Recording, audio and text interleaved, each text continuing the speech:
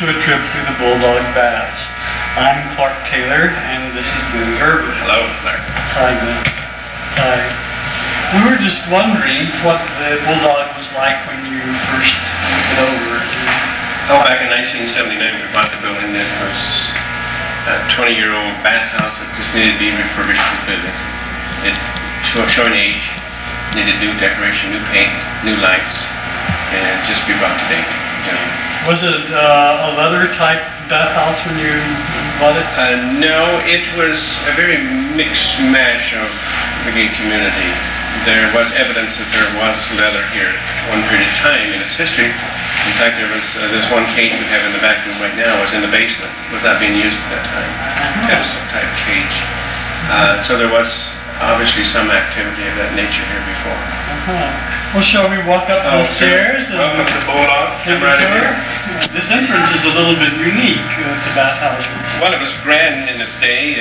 When the place was started in the 50s, it was the first bathhouse in the country.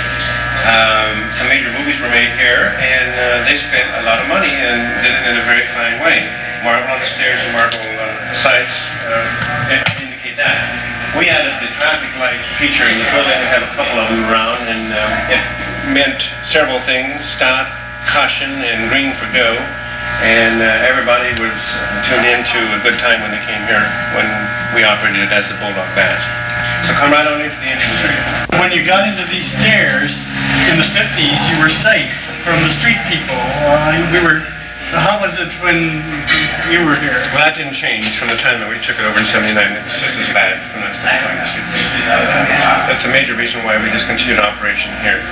The street people made too much trouble for customers and employees alike. We were just afraid somebody would get hurt, and we felt that we didn't want to be responsible for that. Our list of facilities, what you were able to use while you were here, we're very strict on no booze, drugs, and candles in the building because we felt that people should be safe when they're in here.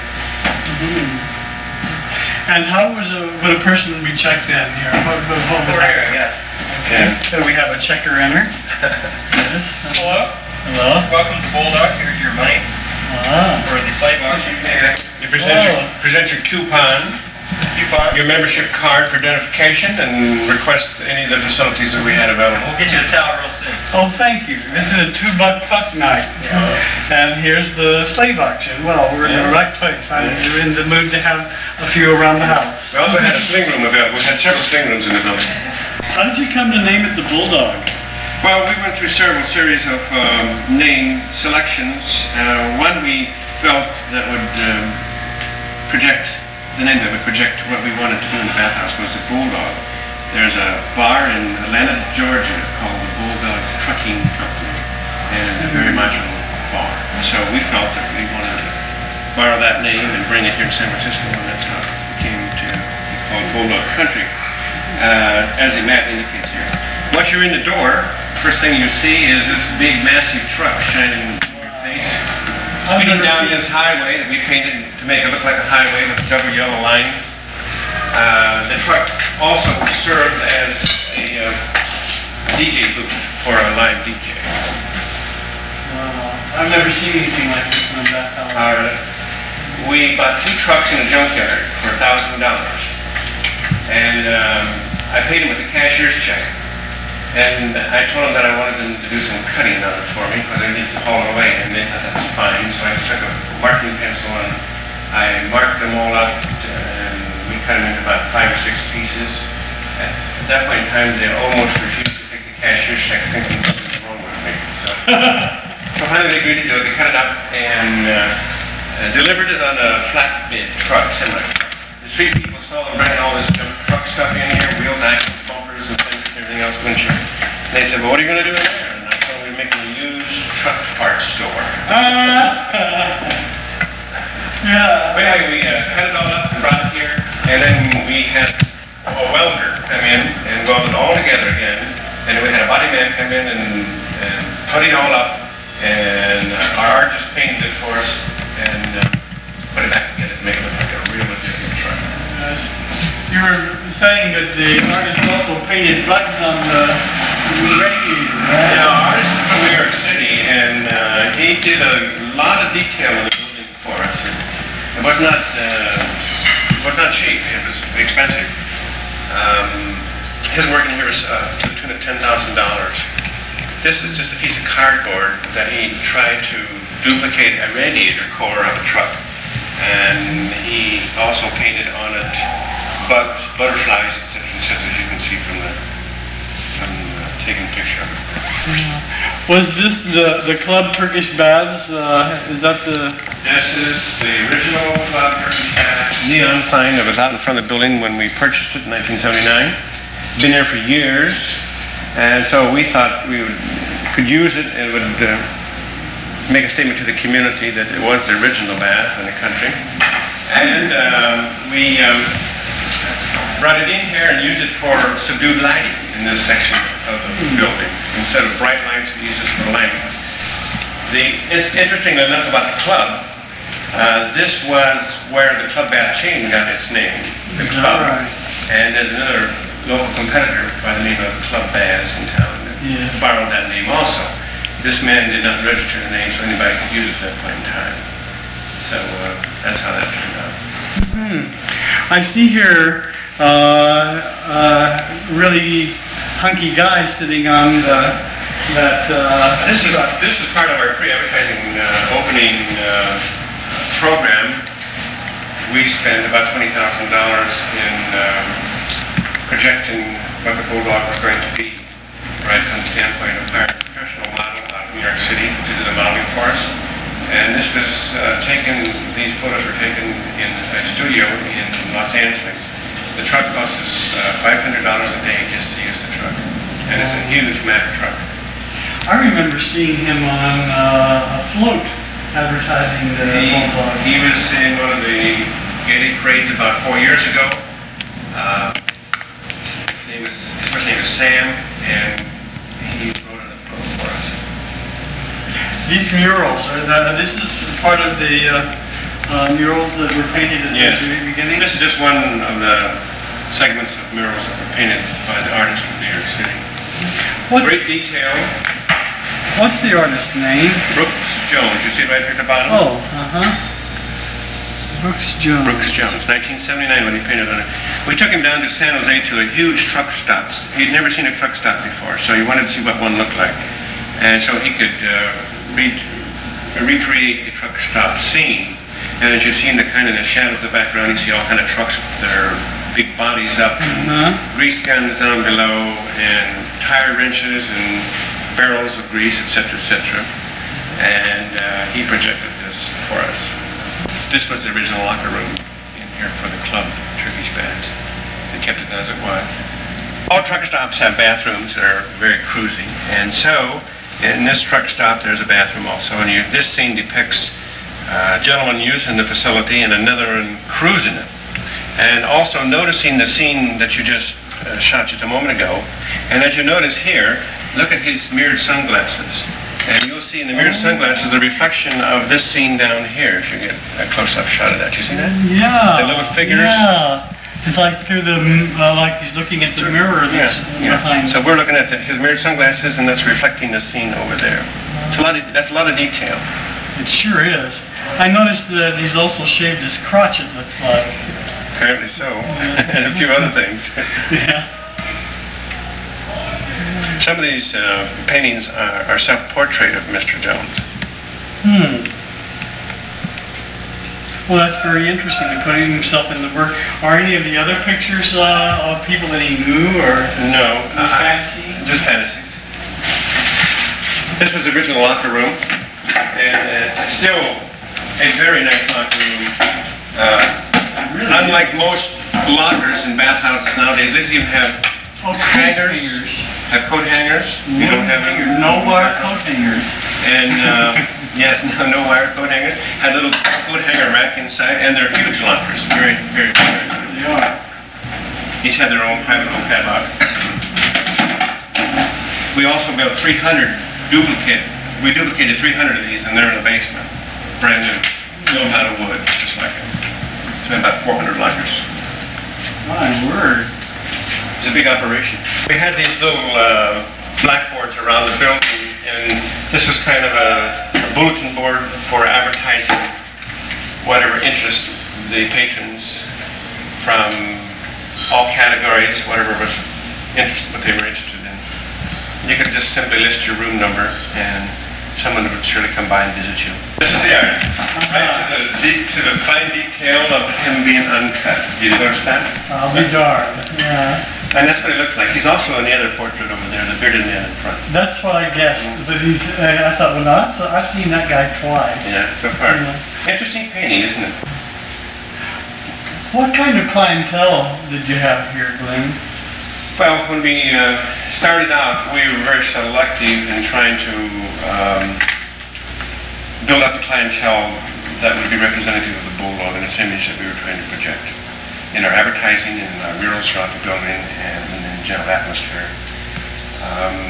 That worked by and large for the most part. We did not discriminate. We allowed people to come in if they qualified. And so from that standpoint, as most things do in different neighborhoods of the city, this was not an easy neighborhood to deal with, the street people. A lot of the gay people who did start coming here wouldn't come back because of being accosted in the street by the street people and run into trouble with that. So it did change substantially from the beginning to the end of the operation. The Tenderloin underwent quite a change, didn't it? Substantial change. From being more like Lower Polk is now to being... Yeah, we tried to change it. We put about 25 trees in the street and washed down the sidewalks a couple times a day, even in front of the neighbors' stores and things, just to make it look better and clean it up. It's a battle that never ended. It's always necessary to be down in the street, patrolling the street and monitoring what the activity of the people is. It's difficult. But I remember the old baths near the end was very interracial. Was that true here too, or? That's pretty typical of what our operation was too. You're in a neighborhood where these people are living and dwell and where they spend time, and so consequently there was that activity. We would not let it become a flop house, so we would not let people come and stay hours at a time. We restricted their visit to 8 hours so that they would not be staying and using it for a flop house. The previous owner allowed them to stay 24 hours or longer at a time, and so consequently it became a flop house. Thus it became dangerous, it became very drug orientated, and it was difficult for him to manage his business, so he just closed it down. So with certain simple rules, you can control that if you are inclined to do so. I see up above there's the... we had our own postcards. We made postcards and had them available for customers who came here to see the Bulldog baths. We had a complete lineup of facilities in the counter for people to purchase, from Crisco and rings right down to about anything anybody might want here. Even things that would accommodate sunbathing. We have sun deck. They could give things like lotion and things of that nature here too. We had maps for people too who wanted to get around town, visitors who had not been here before. And the place for the dirty towels. Is this where you also check out? Check out. You checked in on the outside as you came through. You checked out here, this section here. You bought your extra supplies there: combs, razors, shampoo, Tums for the tummy, even. Well, shall we take a look at what some of the rooms are like? All right, come down this way. Oh, look at here. That is painted like... all of the plastered beams in the building we painted to make it look like you were visiting under a bridge, like you would visit under the Golden Gate Bridge.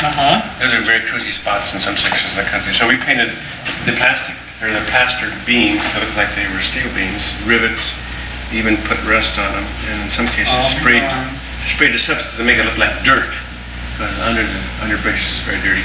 And even little things like this that you see oftentimes under bridges.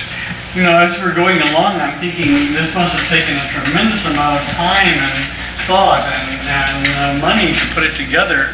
There's a lot of detail in this. Each room has its own little stainless steel table. We painted little paintings on the walls in most of the rooms, and each room is named after a state, license plate. And these are authentic from a state license plate directly around the country. That's provided by the federal government. And so each room has a number and a corresponding state and a color code to go with it too. You notice a little painting on the wall over here? Each room has some kind of a little painting on the wall. Maybe that's the way people are in Iowa, I don't know. Here's a room from Vermont. And check what's on the wall in this room. It's a painting of a hole in the wall. And look what's hanging through glory there. hole. How fun. That's really... Vermont. We all should go to Vermont, should we not? I love these license plates. I thought they were real license plates when I first saw them. They're little pieces of board that are painted, original colors. Come and check what Nevada has to offer in their room. Look on the wall there. Another painting. That would take a long time just to paint each one. It did take a long time. But what was the length of time? A month, 2 months? We started construction in about May of 1979, and we were finished for opening late October. It took that long period of time. Did you have an opening party? Certainly did. What was that like? A big opening party. Yes, you did. It was a CNC weekend. Yes. We had a lot of people here. Lined up to get in the street down the block, about 2 blocks. If I remember correctly. Would you say? What? Some 800? I suspect so. Yeah. This is one of the facilities in the building. We had put together by a plumber, and as you notice, it has all the regulation controls on it so that water pressure is controlled and water temperature is controlled. So that it's a very safe thing to use. And some reasonable instructions here. We had available about a 30-inch hose that we sold to the patrons. And they would stick it on They would attach it to the little nipple right above the little stainless steel sink there and use that. So they could mix the water. They could mix the water, blend it, and the pressure and temperature was controlled from the valves above. Automatically. And when was that? This is in 79? 79 we did that. That is really something. So each one had their own hose. Had their own hose. And it was a clear plastic hose, and we bought it from a hardware store. They couldn't imagine what we're doing so much hose. This is one of the 2 shower areas. We had about 10 showers in the building, and they're still in excellent condition, as you can see.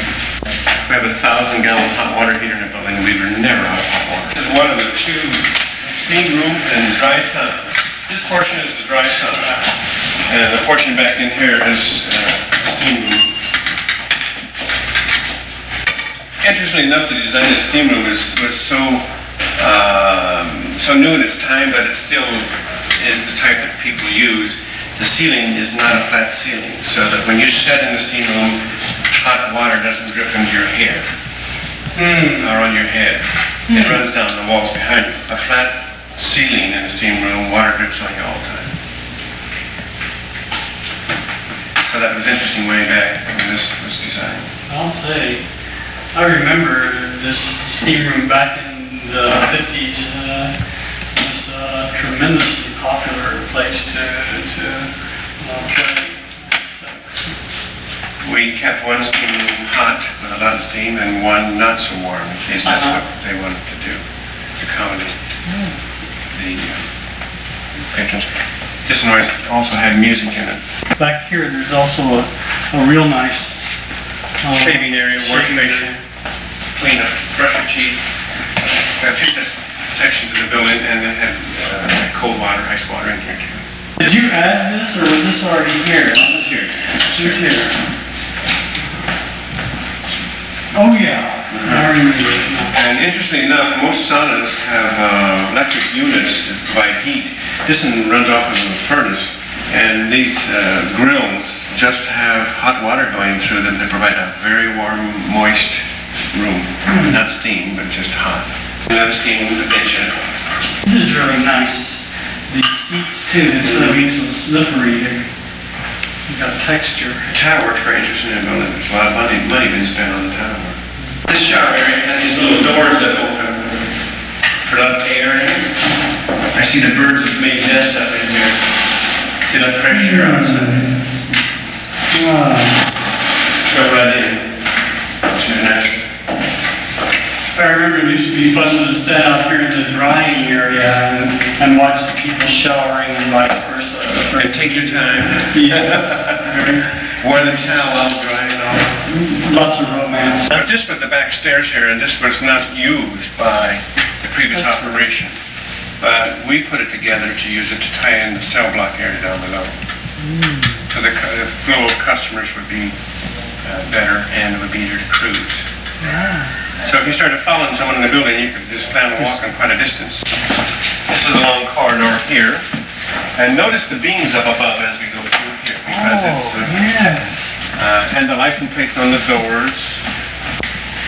This was a little private bunk area here. There was a lot of activity here. Oh, yeah. See, it had certain advantages for walking by, too. Mainly already puckered. Yes. So, ready like a little rose blossom. I think it's a receiving signal, don't you think? I do. It says red, but it means green. Turn the green lights on. This is a popular room. Yeah. We even had a fan above it. Sometimes there were sections would go on so long they get too warm, especially in the summer. Wow, yeah, there's a fan. And we allowed them to use a fan. And a good-sized bed. With a mirror above it. But did all this come about at the same time, or would somebody say, hey, let's put a mirror up there, and hey, that's a great idea, we'll add that? Or those little additions like that mirror and the fan were evolved over the period of time. Customer requests. We try to accommodate. I see there's also shutters so that people could shut. This could be a private room, if you wanted it to be, or if you wanted an audience. You could just open the shutters, and it wasn't necessary that people would not come in because they had these little bars put here.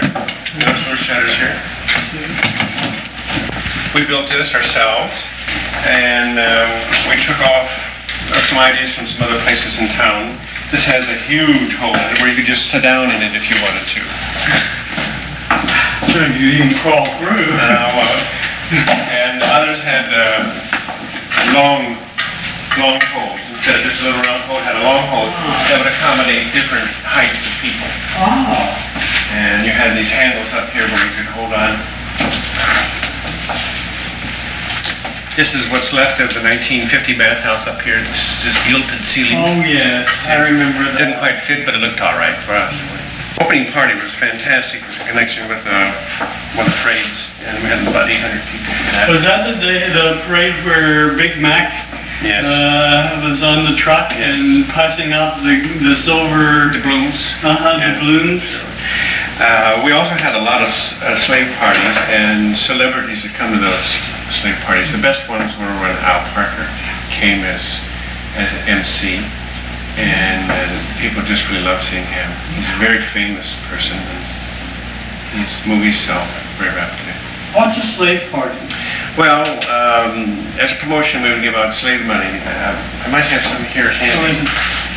And simply what would happen is that when you come in, we would offer you some slave money in connection with your visit. And here's a denomination of $500. And you could use that then to purchase a slave on a later date. So that the slave auctions would come up once a month. And slaves then could be purchased with this play money. It wasn't anything that was illegal. It was just a promotion or in-house thing. And we also had master parties where slaves could purchase masters. Oh, it would be reverse roles. Oh, how very with the same play money. So we even made it look like it was authentic to the backside here. You have the eagle, and you have the address and our truck. Do you see that? Yeah. The largest bath in the USA. Square footage, it was the largest bath in the USA. Frankly. One of the interesting things in this section of the building right here is this big mural on the wall here. And that has a lot of detail. If you look real close, you see even in the dark shadows, more bodies functioning up here. You see that, yes. These are bodies in action up here, and then the ones that are in light are down through here. But notice the detail. Here's a green jock strap, leather strap around the neck. The details on the bodies, the muscles indicate a lot of talent. Hard hat and even tattoos. You have boots and trousers, and down here are poppers and rings and Crisco, and here are the real poppers. And it depicts a orgy room scene. Here's the door to the orgy room and the exit to go outside. You notice that? Here's a whole groupie operation here. Elaborate. And very, very elaborate and very dramatic. Even cock rings, black leather. And glove. Glove. Here's a chain. He's got a Peterbilt T-shirt on, absolutely. Another leather hat here. Here's a leather strap. More jock straps, and there's a popper container. Yeah. Here's a jacket, a military jacket. Here's lube. Someone is chained fast to the bed here. You see the padlock and the chain through there. A pair of underwear. Here's a 69 position. What is it? What is this? This is a bed. A bed? Steel bed. So you can still see it.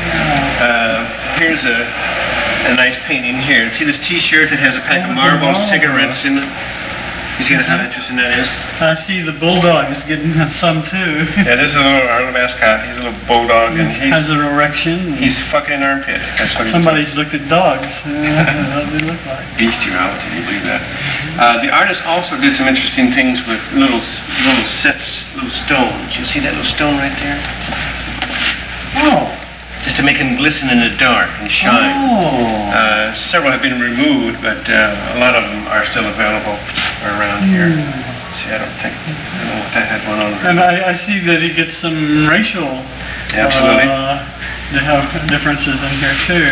This is a military boy. You notice this here, the military belt here. Yeah, the belt. Yeah. And the Crisco's cans on its side. Oh yeah, funny. Completely used. And here's another nice scene in the bed. Those paintings were put on drywall, so we can remove them very easily. As you notice, they're at the top. They're put on with a piece of wood to hold them on the wall, so they come right off like a big painting. All the bathrooms, we put all this graffiti and all these little stains and stories and stuff. Then you all put some in. It looks like some of the customers added a little too. In some cases, customers add a few.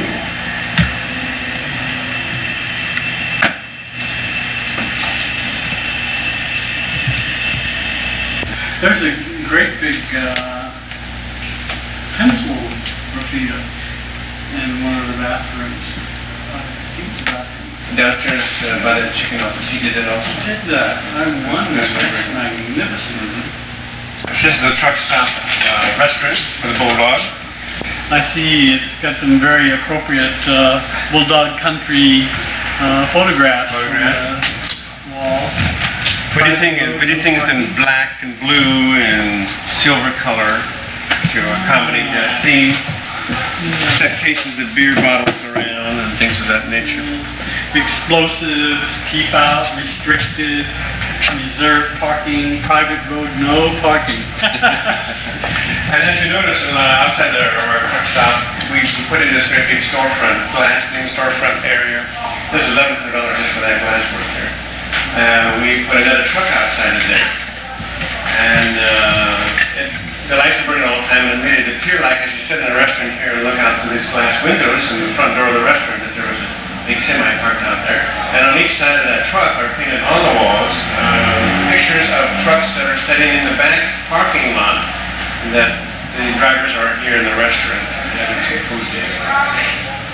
Hard hat area going through there, and trespassers will be eaten. Interesting. Bulldog.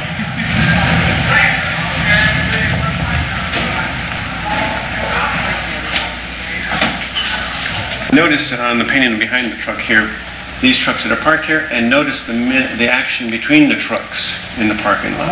You see the silhouettes of bodies, and the shadows there, the people doing things.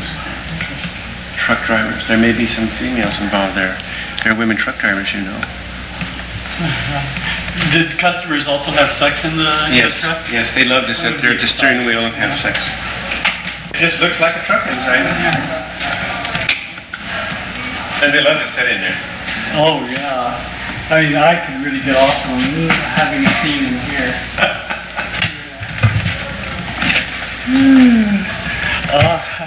There's that movie Autoerotic. We could have truck erotic. Yeah. This is a lot roomier in the back seat of a car. Oh, indeed, indeed. Okay.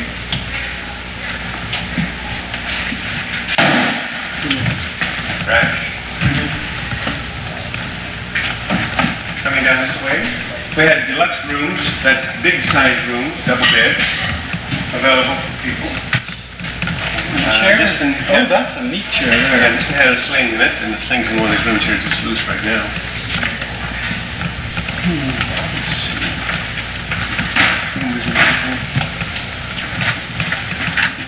I'll get there. Another little drawing in chalk on the wall back there that someone's put on for us. Isn't that interesting? Oh. A local artist here who did that. This has to be the most elaborate and realistic cell block that I've ever seen in my life. How did you come to put this here?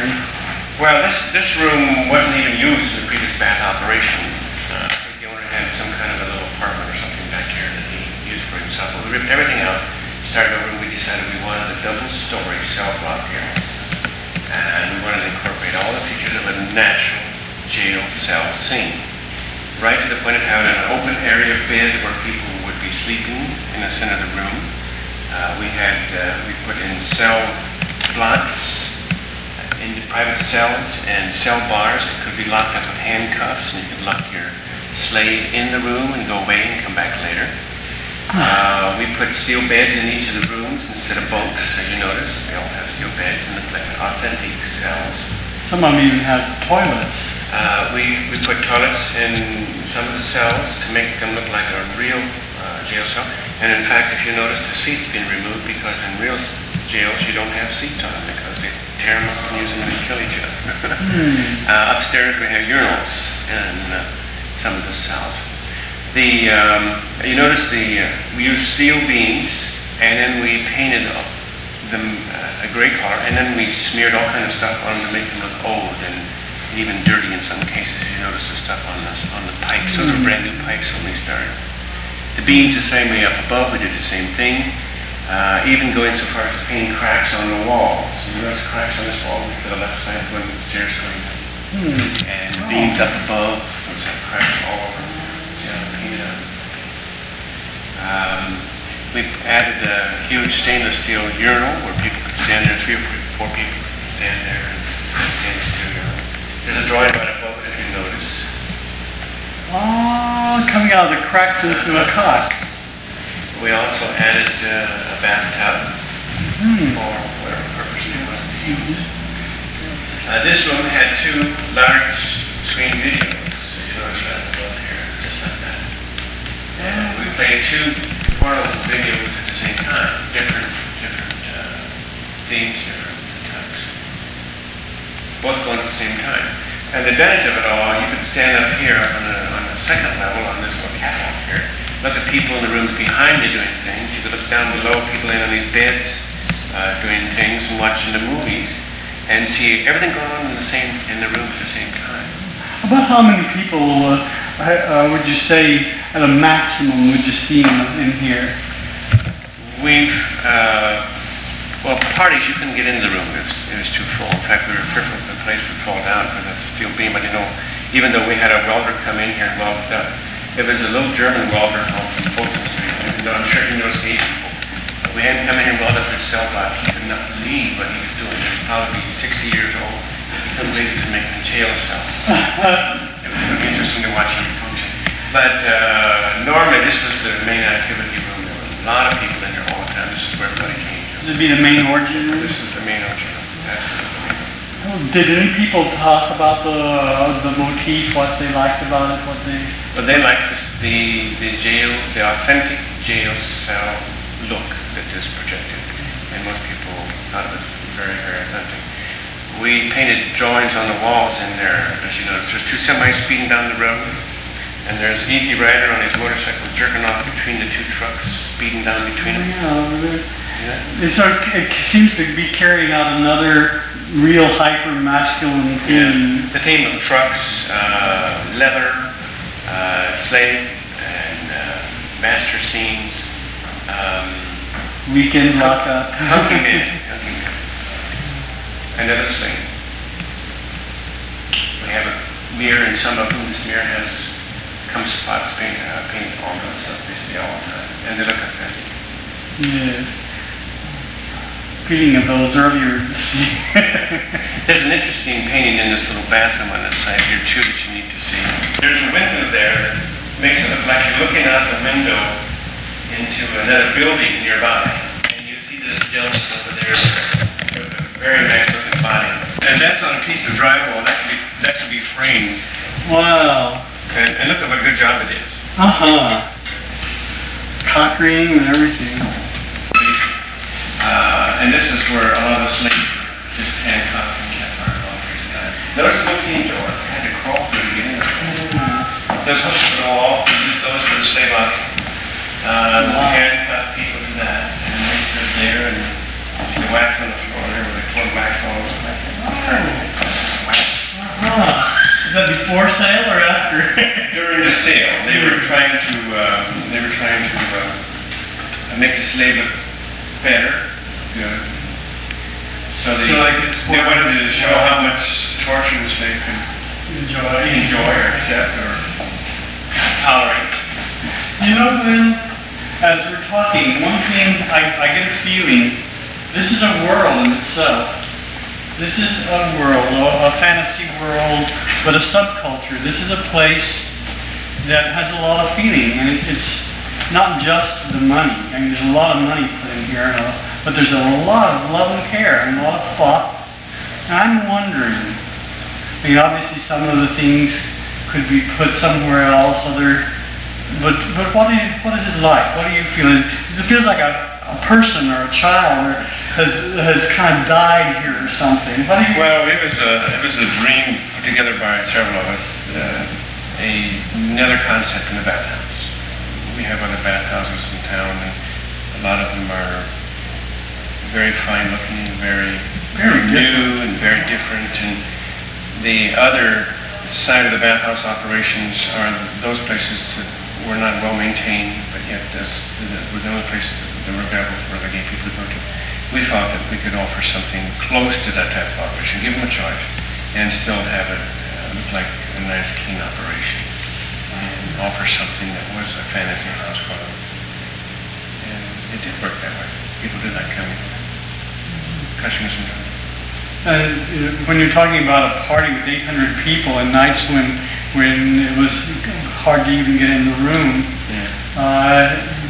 what was the lifespan of the bath? It opened in... This opened in '79 and we closed it in 1982, December of 1982. We opened in December. The primary reason that we did close the bathhouse up, we do own the real estate too, is we had some disgruntled investors. There were 5 who owned it, and then up to 3 investors. And we were so upset with the whole problem of dealing with that and then the street scene, dealing with the people out on the street, that we felt that we just were no longer interested, and decided to close it up and just sell the real estate. So that's what happened. You've had, like you said, you've owned various bathhouses. How does it feel when one of them opens, one of them closes?